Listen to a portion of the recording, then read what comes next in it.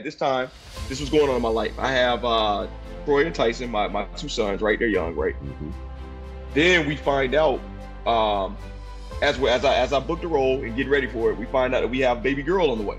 Wow. Right? Wow. Look. So I'm dealing with a pregnant wife. I'm dealing with a Yeah. pregnant wife who's super pregnant. She was super pregnant, man. She was having, you know, the pregnancy sickness and stuff like that. It was crazy, man. So I'm like, man, I was like, I had to pray. I said, Lord, I feel like, you know, I know you'll never give me more than I can, you know, more than I can bear or handle.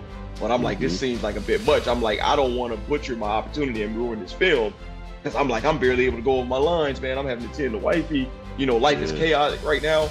But, you know, he just called me. And then, you know, Brian, man, I love that dude like a brother, because he was like, listen, man, you're my guy. He was like, you are him. And he just kind of, from that moment on, you know, he just kind of instilled that confidence in me.